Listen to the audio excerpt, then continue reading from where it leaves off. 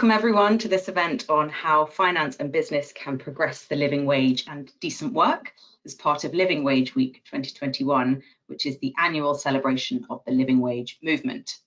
We're geared up today for a really dynamic discussion and invite you to please post your questions and comments throughout the event via the chat in the channel, where we'll get to these at the Q&A at the end of the session. And you can also continue the conversation with us afterwards on LinkedIn.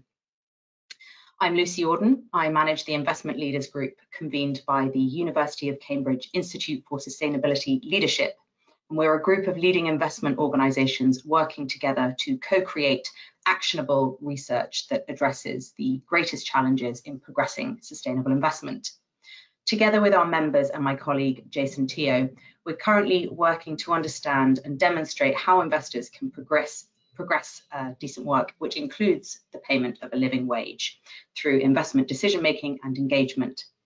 This builds on previous research from the group on measuring the impact that portfolios have on people and the planet. I'm delighted to be joined today by my colleague, Dr. Anna Barford, a CISL Prince of Wales Fellow. She's working with Unilever and our colleague, Marina Zarilla, to research pathways to decent work that support the business case for the living wage within circular and linear models.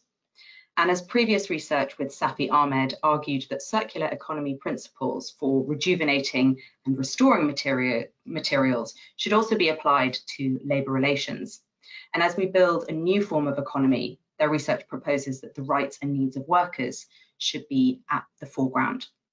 Anna's team are now researching how companies are moving towards living wage commitments and payments. I'd like to extend a very warm welcome to our fantastic panelists today. So we're joined by Julie Valla, Vice President of Human Rights at L'Oreal, Rachel Coburn-Walden, Global Director of Human Rights at Unilever, Laura Bosk, Social Engagement Specialist at Robeco, and Martin Buttle, Head of Good Work at Share Action. So without further ado, I'd like to hand over to my colleague Anna to kick off today's discussion. Anna, over to you. Excellent, thank you, Lucy, and welcome to all our panelists. Today we're here to talk about how finance and business can progress decent work in the living wage. And to start with, I want to invite all our panelists to introduce themselves. So we've got more of an understanding of who they are and where they're coming from.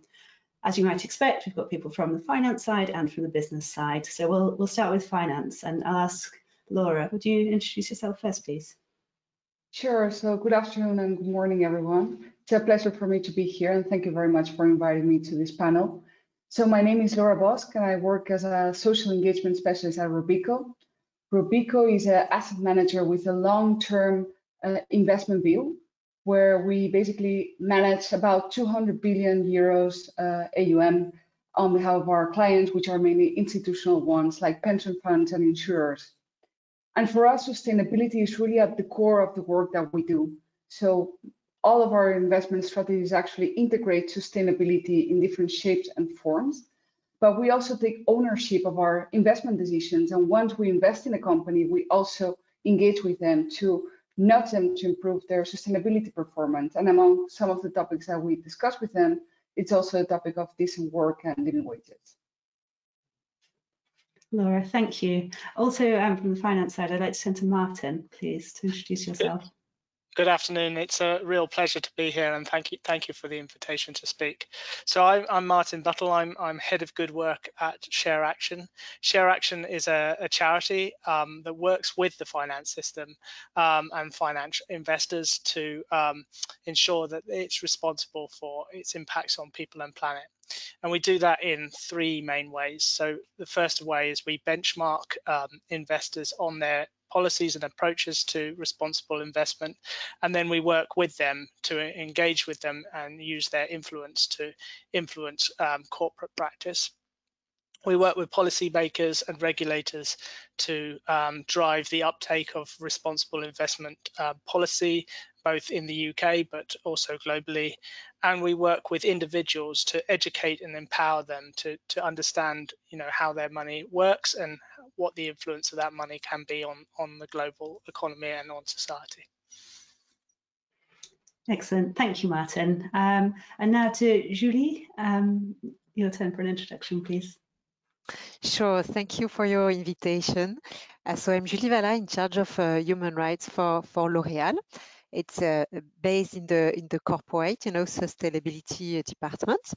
And we have a team of human rights correspondents in all our markets all over the world. So interacting with many colleagues from HR, from procurement, internal experts, but also external experts, as these issues are very cross-cutting. Excellent, thank you. And last but not least, Rachel, please. Thanks, Anna, and thank you also for the invitation. So my name is Rachel Coburn-Warden. I'm Global Director for Human Rights at Unilever. So along with my team, our role is to really help support Unilever from a policy, process, advocacy and implementation perspective to really drive our human rights strategy. So that's to reflect internally to the business what the external expectations are, and also to reflect externally the work that Unilever is doing as we continue to implement the UN Guiding Principles on Business and Human Rights.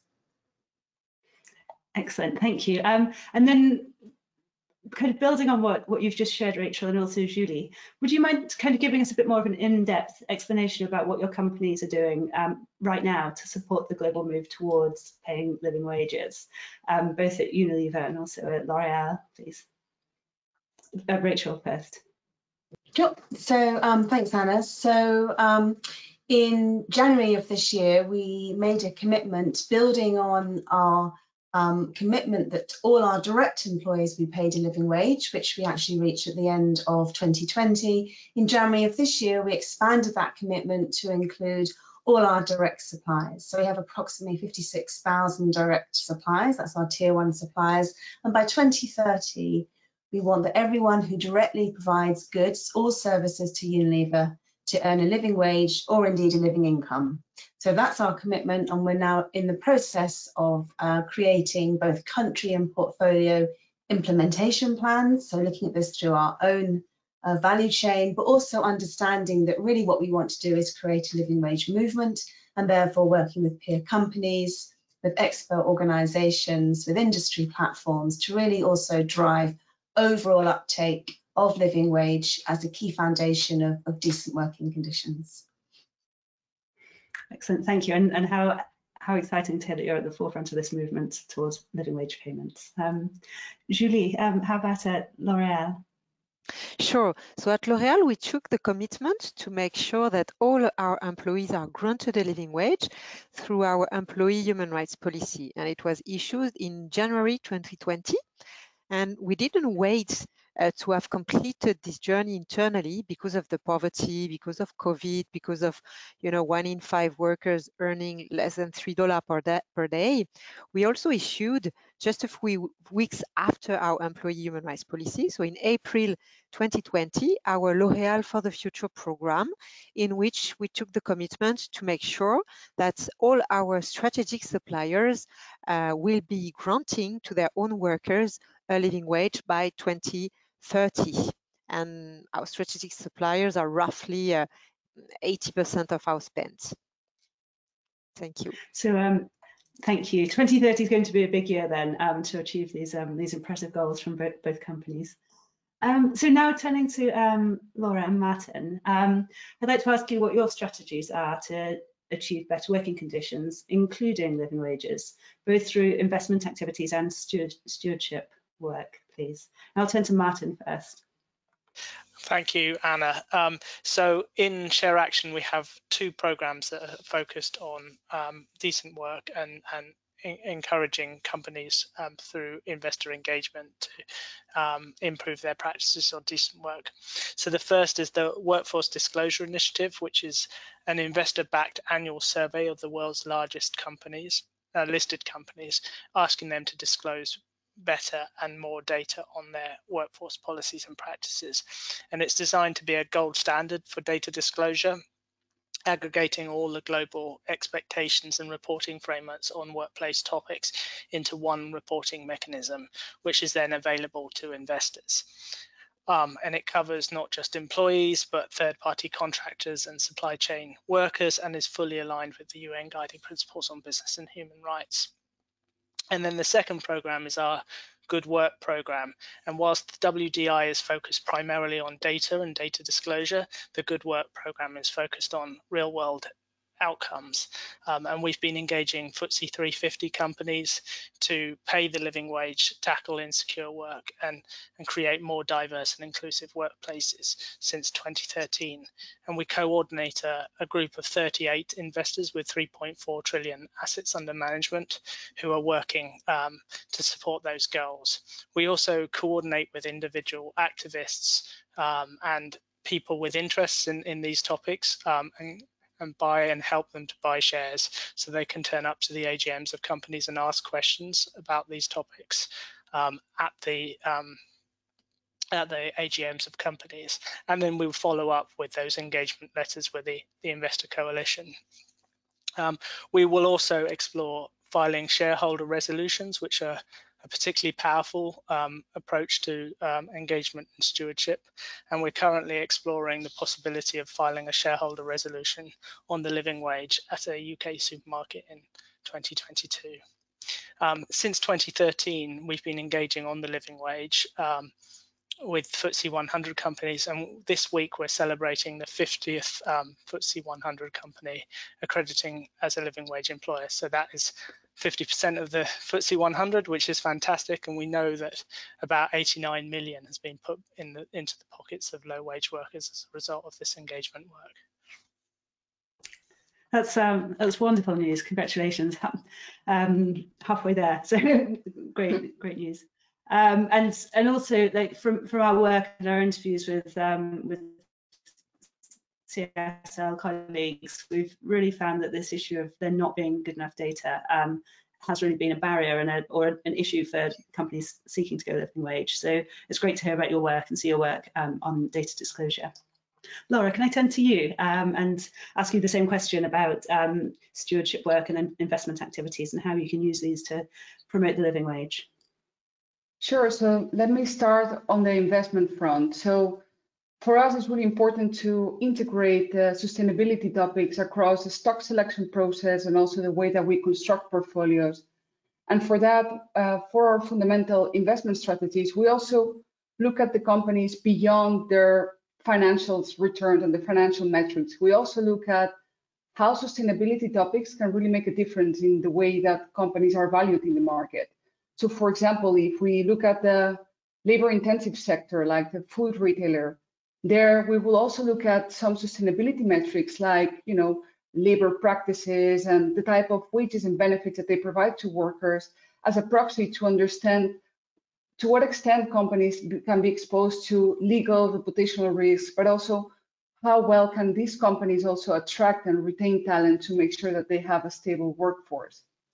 So across our investment strategies, we look into sustainability topics, and decent work and wage related matters are also important components of that decision-making process.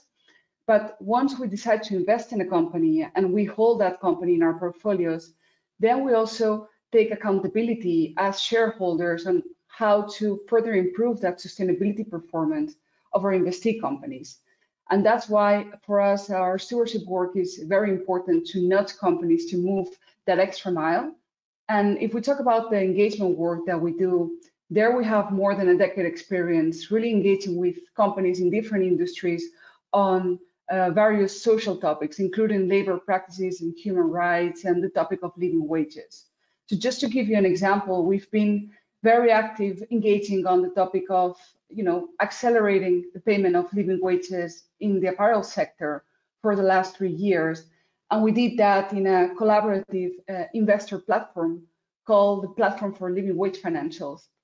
And that's a coalition of 18 financial institutions really joining forces to together leverage the influence that we have as shareholders and really engage with our investee companies to give them more resources and more feedback on how they can improve the overall payment of living wages across their global supply chains. So beyond the engagement work, for us, proxy voting is also very important. So we also integrate sustainability factors in our voting guidelines. And in next year, we're going to start integrating some social factors, looking at to what extent companies carry out proper human rights due diligence across our operations and supply chains. And whenever progress is not deemed sufficient, then we might consider voting against specific agenda items. And also filing shareholder resolutions is a useful tool to escalate that engagement and further stress and emphasize the importance of specific topics like decent work and labor practices whenever we engage with our investee companies. Thank you so much. That's such a thorough answer, touching on so many different dimensions of how you're engaging and promoting this work. I just want to turn now to think more about what the implications of not paying the living wage might be. And just to be really clear, because I know like some people are very familiar with this term living wage and other people aren't so familiar with it. The idea of the living wage is usually different from the minimum wage. It's normally much higher than the minimum wage, and it's based on the idea of being able to afford what it costs to live in the place that you live in. So minimum living wages will vary across space, and it also, as well as earning enough to live on, it also has enough to make small savings, so you've got some contingency as well. So I just wanted to kind of throw that in because not everyone's really familiar with exactly what living wages are. And of course the panel are, but maybe not everyone listening. So now I just want to talk to Julie and Rachel again about what the consequences of not paying the living wage might be, or the costs of inaction. And that might be the costs to individual businesses, or it might be to society as a whole. So maybe we can start with Julie this time and then turn to Rachel after. Okay, so as you said rightly, Anna, very often the living wage is going beyond minimum wage in many countries because it takes on board what you said, but also it takes on board the dependents, so the size of the family, so which vary, of course, a lot from one country to another based on fertility rates, for example. So it's also very important. So to go back to your question, it's critical to have this in place as a big company, but also for states, or you have in the UK great data about that, and there are also in the US and other contexts. But it's critical to fight poverty. As I said earlier, 1 in 5 workers are earning less than $3 per day to survive, and these are the poor workers. And unfortunately, these numbers are growing when we are looking at the last International Labour Organization reports. So fight poverty, is a key point for everyone to act collectively. As Rachel said, we are working together, L'Oréal, Unilever, and other companies to embark all our ecosystems on that through different platforms. Another very important point, which is also critical, is that very often concerning these low-skilled workers, very often women are impacted. For L'Oréal, it could be our beauty advisors or the cleaning services or the catering, or you name it. Very often women are at stake and are hurt by this poverty. So having living wage in place is a very powerful tool to address discrimination, gender pay gap, as I said, poverty, and many other issues. So again, it's critical to fight these problems, systemic problems, together.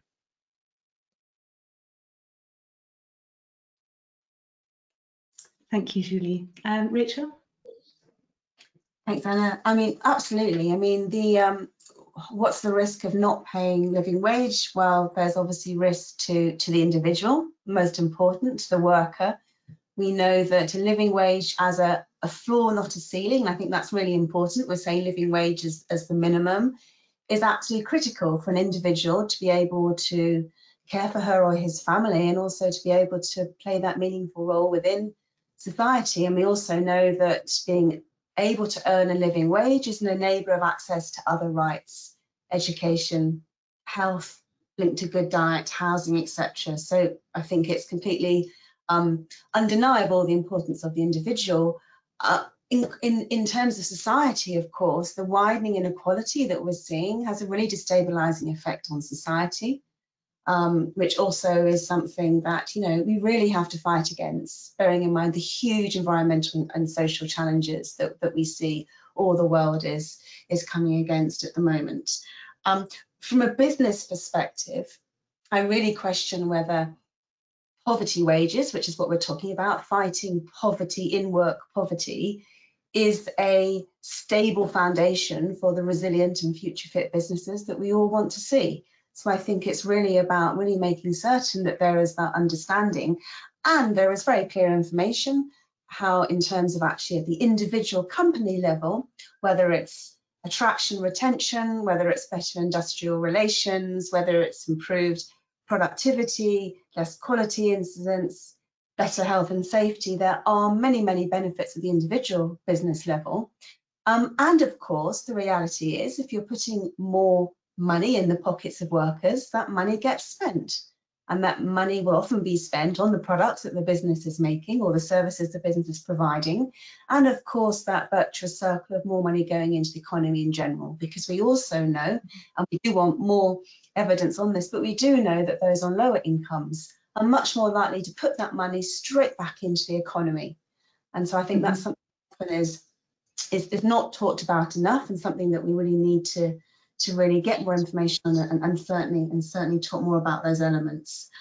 So lots of really good cases of why actually paying better wages, taking workers out of poverty is clearly good for the individual, clearly good for businesses, clearly good for society, and also I'd argue also good for governments too. So that you're not topping up wages through the tax system as well and keeping people in often intergenerational policy of poverty rather, which is really not being able to either fulfill the potential of individuals or indeed of countries and economies. Thank you both. Really, really powerful points there.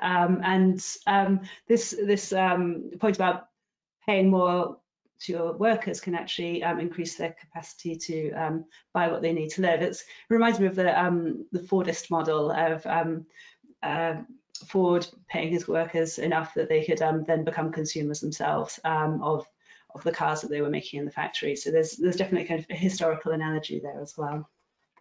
So we've heard the business case, the business voice on this. Now I'd like to turn to Laura and Martin again, because it's one thing if the businesses want to do this. What about investors? How much demand would you say there is amongst investors right now for companies to provide information on their policies and practices around decent work and living wages, maybe as part of a kind of wider ESG disclosure that they might be interested in? I'll turn to Martin first on that one, please.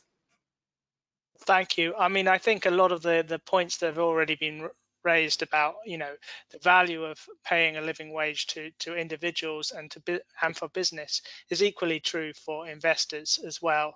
And so I think, investors are very much interested in understanding how businesses are responding to the living wage and how they are aiming to pay that living wage. But as you say, they need data to understand that. And there is a growing demand for data in this space and understanding the workforce policy and practices of businesses. And that was largely why we created the Workforce Disclosure Initiative, which I mentioned before. That has the backing of 58 investors with 8 trillion assets under management. And they created it because they realized that the quality and quantity of data that is available for investors is very poor. And that's partly because, global companies are operating in over multiple jurisdictions, and there are different reporting requirements in those different jurisdictions. But it's also the fact that, there's not enough quality data being disclosed, and investors need to understand more about these topics. We actually did a comparison last year looking at companies that had disclosed to the WDI versus companies that hadn't, looking at public disclosures by companies that hadn't. And we determined that actually companies that are disclosing to the WDI actually provide about 3 times as much data to investors in terms of quantity. I mean, you can the quality is harder to measure, but in terms of quantity, there's 3 times the amount of data that's being provided to investors through the WDI platform. Thank you, Martin. Laura. Sure. So maybe to add to the discussion, from an investment perspective, what we're seeing is this clear trend towards a rise on sustainable investing. So, almost 36% of total assets managed globally are actually channeled to solutions that really look into the sustainability profile of those companies that are being part of the different portfolios. And then going back to Martin's point, the importance of really having robust data around labor-related topics like decent work, living wages, is really crucial for investors to be able to make better informed investment decisions. So if we look at it from a financial materiality perspective, we need clear information on how companies perform on topics like human capital management strategy, data around turnover rates, overall wage levels, social dialogue, so we can really compare them against their peers and really pick those companies that really perform better and therefore sort of have a better green credential in our investment strategies. But beyond the financial materiality argument, there is also an increasing demand from our clients and from the investor community to have products that are really looking into the impact that those companies really generate on the societies that they operate and through the products and services that they sell in the market. And then going back to some of the points that Rachel and Julie have mentioned, it is very important that through the capital that we provide to companies, we're also supporting business models that are really looking for, paying a living wage and making sure that those societies where these businesses are operating, they can also flourish in a more broader sense, given that they have access to the basic needs and they can really have a more appropriate livelihood. So beyond the overall business case for investors as well, what we see is an increasing demand from clients, from regulators, for the financial industry to be more transparent on the way that we integrate all these sustainability considerations in our investment strategies.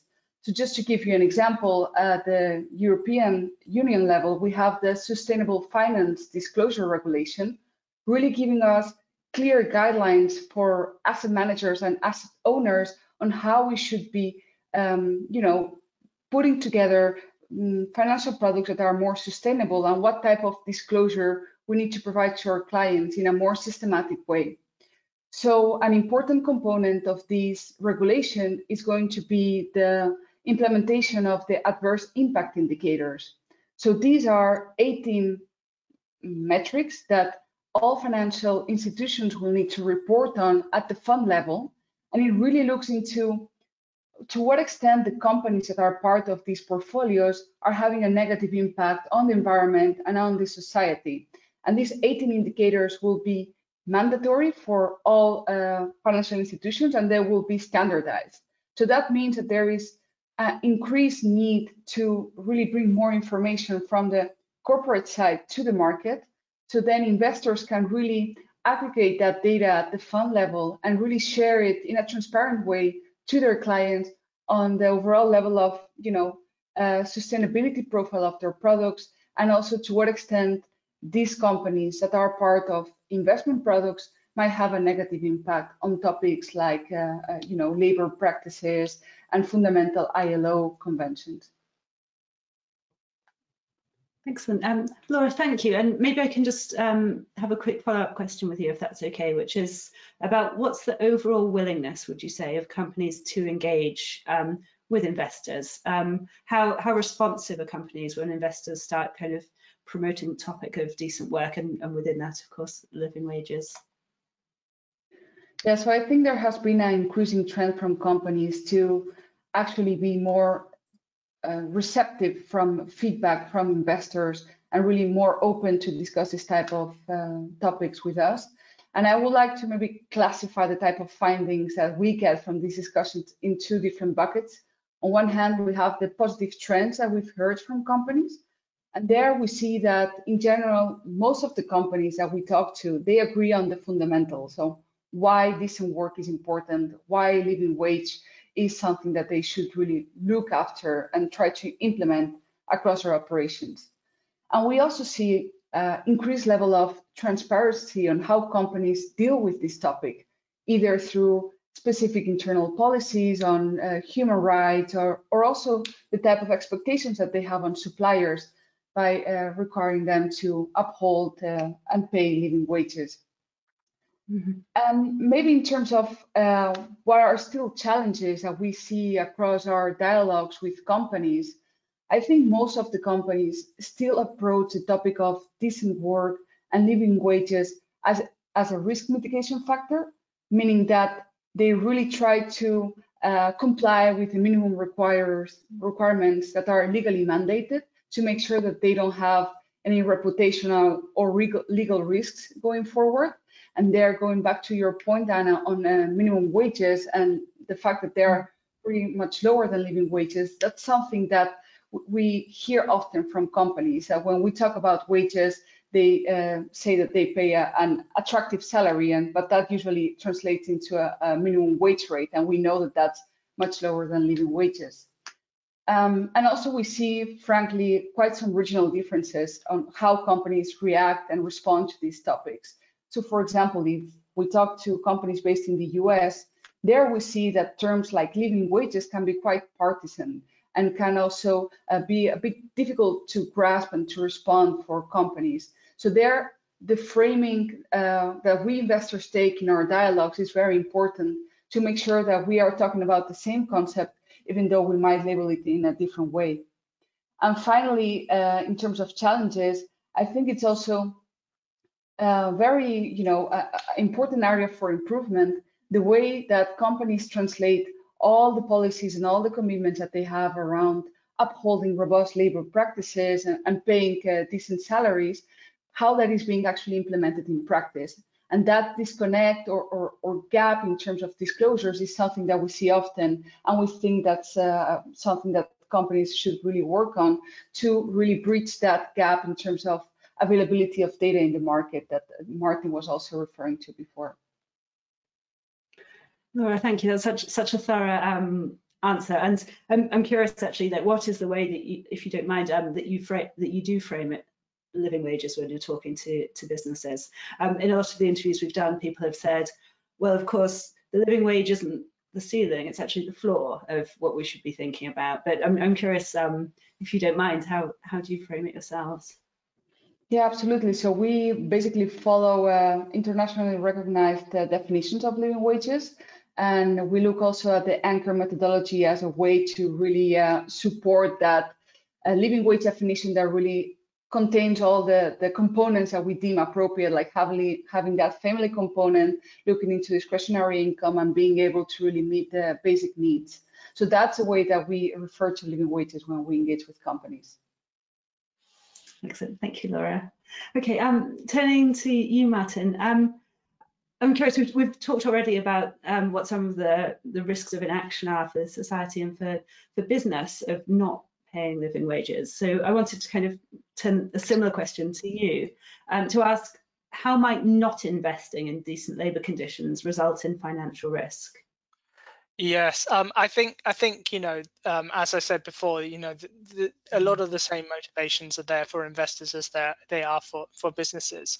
But in the case of not supporting decent work, I mean, I think one of the recent examples that most people will know about is the case of Boohoo, where it's been documented widely that the wages in the garment sector are very low, and particularly in Leicester in the UK, where there was a scandal last year where it became clear that during lockdown that workers in the garment sector were still working, and some were working despite having COVID, and there was furlough fraud going on and very low wages.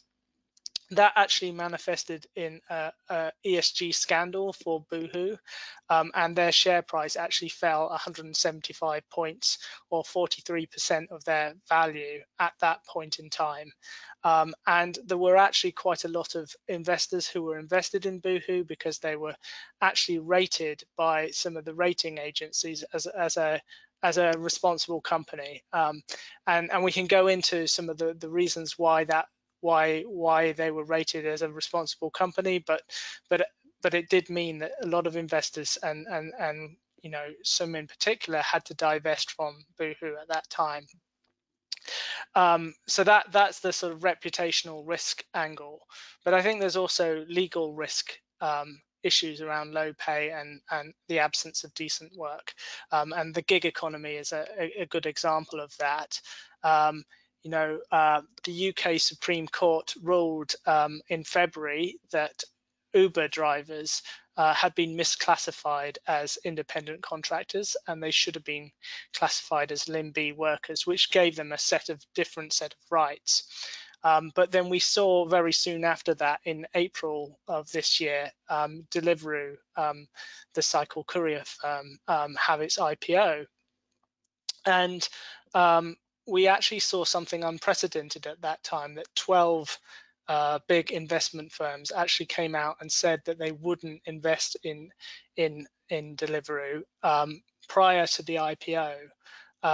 And I think that's unprecedented, that sort of public statement, that concerns around decent work had meant that they couldn't invest in Deliveroo. So I think that those sorts of risks are very much part of the sort of question that investors look at.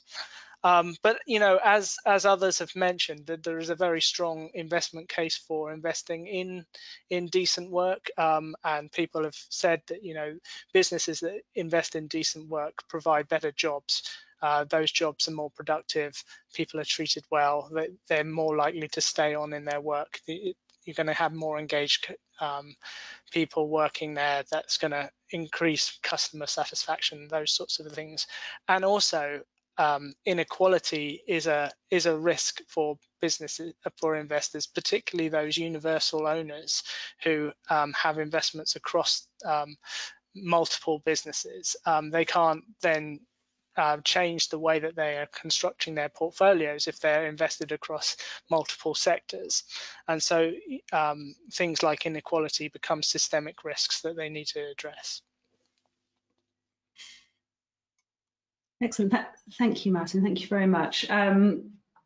So we've had some very strong cases so far from all of you, in fact, about like the benefits of doing this, of committing to living wages and promoting it, not just for your own organisations, but also beyond, and the collaborations that you've got with the wider kind of network of people working to promote living wages.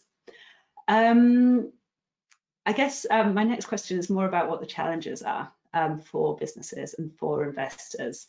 What are the obstacles that that people are facing when they're trying to kind of follow through on these commitments? We've heard a lot about kind of what's being done already.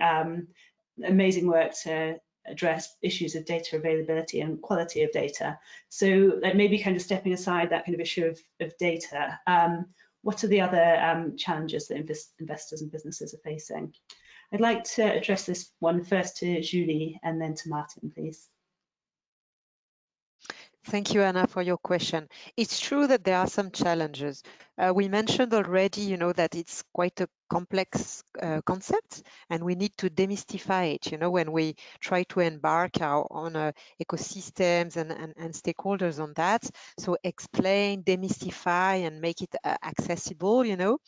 So this is a challenge. Of course, as you mentioned already, the measurement and the data. The cost, we mentioned that already, and maybe also more particularly, you know, for the SMEs, for them it could be a challenge, a small and medium enterprise. So they need more capacity building than the big, you know, companies to start this journey. And also, again, it's a journey because we want to avoid potential negative consequences. For example, because we are talking of low-skilled workers, the robotization or the compliance approach versus other kinds of approach. So we don't want suppliers to stop hiring people because they want to be compliant with living wage. So that's why it's a journey. That's why it takes time, and that's why we are providing tools and supports, especially to small and medium ones, because again it's a challenge for some of them. Thanks, Julie. And now to Martin, please. Thank you. I mean, I did mention earlier that we're seeing 50 FTSE 100 companies accrediting as living wage employers, but I think it's quite easy in the context of the UK, where there's the Living Wage Foundation, there's a strong accreditation scheme, and the vast majority of the workers that are being uplifted in that context are direct employees. I think it's much more challenging in international supply chains for some of the reasons that Julie mentioned already. But I think, if you look at the apparel sector, for instance, you've got a real challenge of getting suppliers to be on board with the ideas and wanting to share the right data. I know we didn't wanted to talk about data, but in terms of getting suppliers to pay the living wage, then a lot of lead businesses say they don't have visibility of what wages are down the supply chain. There's a reluctance from suppliers to give open costings, to disclose kind of how they break down their costs and whether they ring fence labor costs. And that's partly, I think, because of the structure of supply chains, the fact that in a lot of sectors you have transactional relationships between buyers and suppliers. You have a really different sort of set of power relations where you've got a small group of buyers and a large number of suppliers. So they feel that if they start disclosing this sort of information to their customer, that they may then lose business and face sort of unfair purchasing practices from their clients. So I think all of these sorts of structures of supply chains does create problems for paying the living wage. And I hear a lot about brands talking about leverage over suppliers, but I think that that's a dual-edged sword, because leverage is power and influence, but that power doesn't necessarily can translate in true partnerships with their supply chain. I think one of the really interesting solutions for this is to have anonymous supplier voice mechanisms, which can actually then feed back information into the supply chain about how suppliers are experiencing purchasing practices. Better buying is an example of this that has been developed in the apparel sector, and I would love to see stuff like that developing in other sectors. Martin, thank you. And I think this point about unequal power is so pertinent here. And we've talked already about the opposite of living wages being poverty wages. And in many ways that epitomises that unequal power relationship in one of the most extreme ways. So maybe on to a more positive note. We've spoken about some challenges, but the next question is about what could help either accelerate progress or B, scale up progress by businesses and investors, so that we heard already about these 2030 goals from both L'Oreal and also Unilever, but we're curious about what could help push this agenda forwards quickly. Maybe I could turn to you, Rachel, to take that one first. Sure, thanks, Hannah. Well, I mean, I think the really good thing is that there is so much discussion around living wage now, and we're seeing some really good, strong developments from industry platforms. So we had, back at the start of the year in March, we had IDH, Sustainable Trade Initiative, launch a call to action. That was then followed up in June by the UN Global Compact.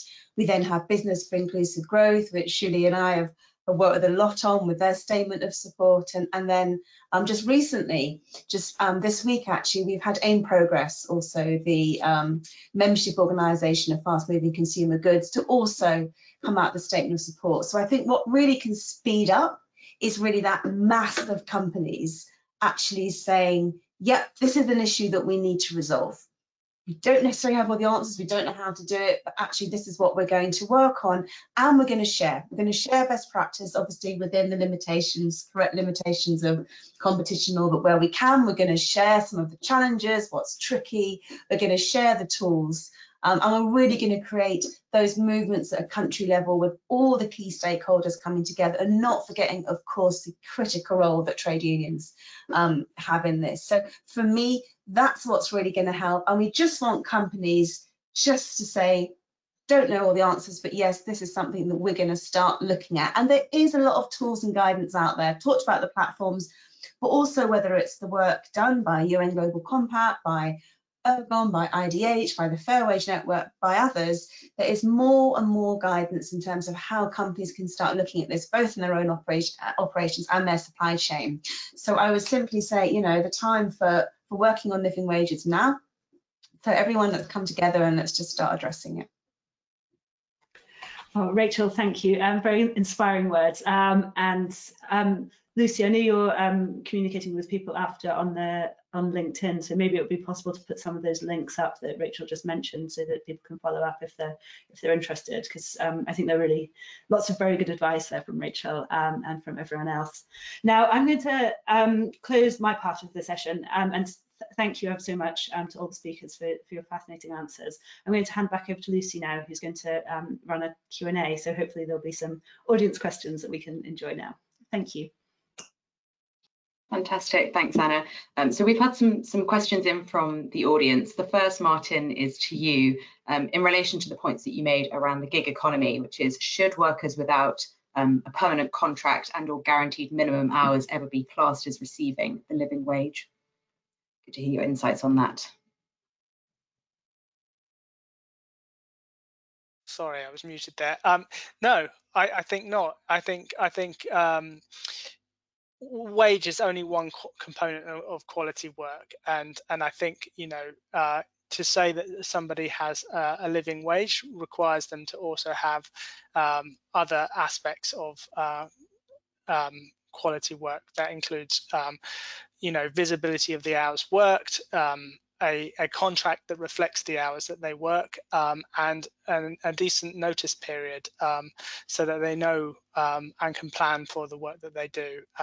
So I think those sorts of things are critical to a decent work, a living wage and a decent work, and the Living Wage Foundation have developed the living hours standard to reflect those concerns as well. And I think, you know, the gig economy is just obviously one really obvious example of where these issues of contract type, visibility of hours, unfair flexibility for workers is very high on sort of the public radar. But I think that these sorts of issues are across a number of different sectors in the UK. I went to an event this week by the Joseph Rowntree Foundation looking at that in the care sector. We know that these issues are across multiple sectors in the UK and indeed globally.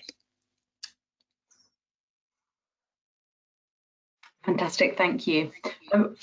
One more question that actually came in before the panel is in relation to what some of the solutions are for those working in developing economies, and particularly in Asia, who are perhaps poorly located and recovering from the pandemic.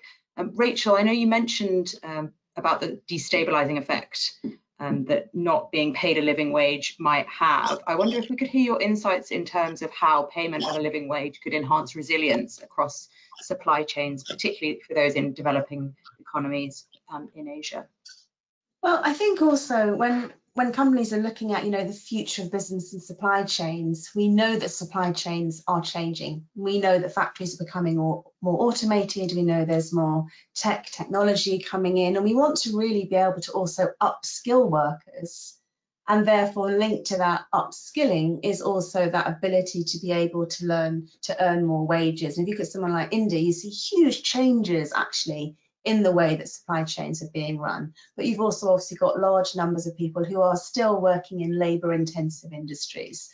So I think resilience for me is about making certain that supply chains are future fit, but everything has to be done with that rights-based foundation. So respect for human rights has to be the foundation of all the changes that are coming. So when we're looking at, for example, future of work, everything has to be with that foundation of respect for human rights. I think also the reality is, you know, resilience, it just simply, you cannot have a resilient supply chain if you have factories or any kind of business where the working conditions are just simply not associated with the kind of products that you want to see coming out of the factory. If workers are tired and they're worried because they are earning very little money and working all hours, they're not going to be able to produce the goods or the services that actually the buyer is wanting to buy, and of course the consumer ultimately is going to want to have. So I think, you know, for me that's absolutely fundamental. You cannot run successful supply chains long term on the backs of workers on poverty wages. And for me, that if there was any indication of what supply chain resilience is, it's certainly not that. Thank you. And we've actually had another question in relation to that point about the human impact being a driver. Julie, if I could direct this question to you, which is the business case enough, or do you use the moral or perhaps human case when you're kind of appealing to investors and other businesses?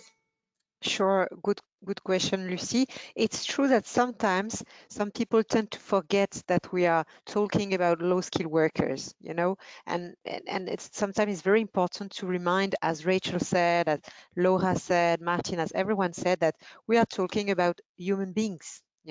So the moral case is sometimes also useful, because when you give very concrete examples of, for example, when you are granted a living wage, you can have access to menstruation product or to basic health care, or so sometimes we provide such practical example to illustrate that living wage is not at all a luxury. Yeah, definitely. Great, and more questions coming in. So this next one is, how can the living wage be ensured in rural areas of countries like, for example, Brazil, where governments don't necessarily have intentions to fortify command and control of labour laws, for example. So I will direct that question to Laura in relation to perhaps supply chains and investment activities in Brazil, where you're seeing that. Do you have experience engaging with stakeholders in those kind of rural areas, and what difference do you think that makes? Yeah, so that's indeed what we were talking about before, in terms of what's the level of responsibility from companies and to what extent they are willing to go beyond what's legally mandated, right? So I think there, companies have the ability to impose specific requirements to their suppliers.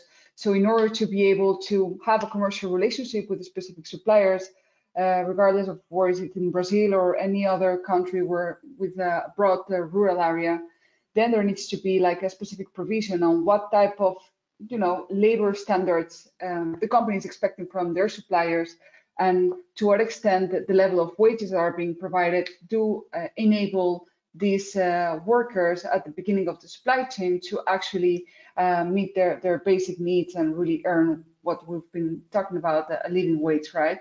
So I think the type of leverage that companies have is really through the type of clauses that they establish in their commercial agreement with companies, and the type of provisions that they also include in their suppliers change supplier code of conduct.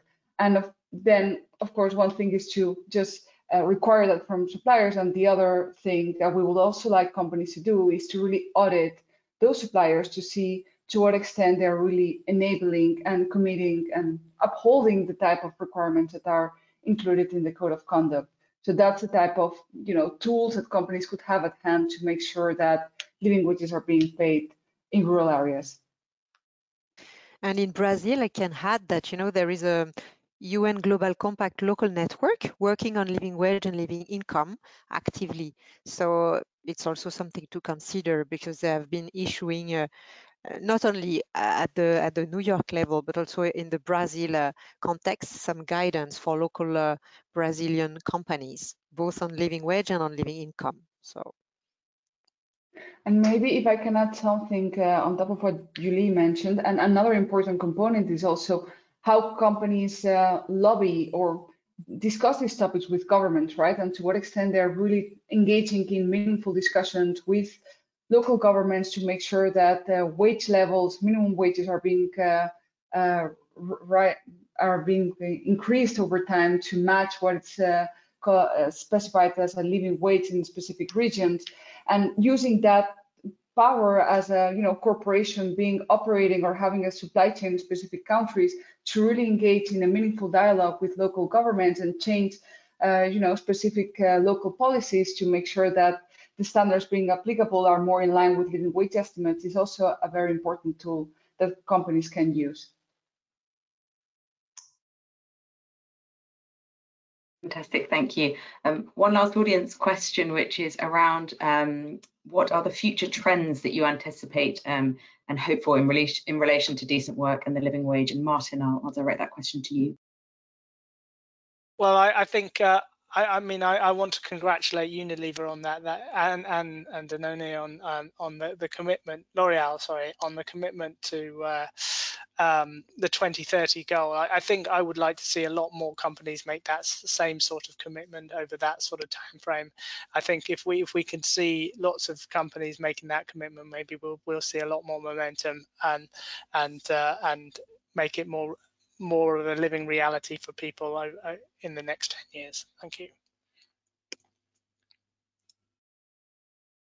Okay, so we're almost out of time, and with our last minutes, I'd like to ask each of you just to spend 1 minute each on this question, which is, if you had to advise a group of like-minded investors and companies who are wanting to start with the promotion and adoption of the living wage in their supply chains, what would you tell them and on where they should start? So Rachel, let's start with you.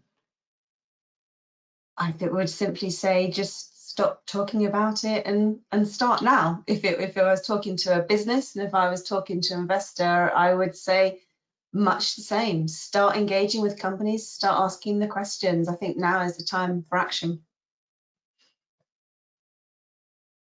Very heartening to hear that echoing on the social side as well, because obviously those are the clear messages coming out of COP26, less blah, blah, blah, and more action. So it's great to see that across the sustainability issues. Thank you.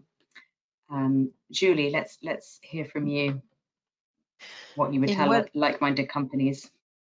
Yeah, in 1 minute, I would say that it's achievable. There are already great resources available and data and organization. So let's not reinvent the wheel and let's work together to do it collectively. Fantastic. Laura? Maybe more directed to the investment community. So really look for that collaboration to leverage the influence that you have as a shareholder and be able to come together with like-minded investors to engage with the investee companies that you have in your portfolios to start those discussions on how they can accelerate the payment of living wages. Excellent. And Martin? And I think the message I would say is just don't reinvent the wheel. There are so many organizations and initiatives and really great work already happening on the living wage. Yesterday we held an event with the Living Wage Foundation, the UN Global Compact Living Wage for US and the World Benchmarking Alliance, and that was the key message coming out of that event yesterday, is connect the dots. There are so many initiatives out there and there's a growing movement, so don't reinvent the wheel, join in and support that great work. Thank you. Fantastic. Well, thank you so much to all of you for your really interesting and thought-provoking insights, and Anna for moderating the discussion. And I'd also like to offer special thanks to our colleagues at CISL, Jason, Tio, Marina Zarilla, and Anna Lowe for making the event possible. So thank you all and have a very good weekend.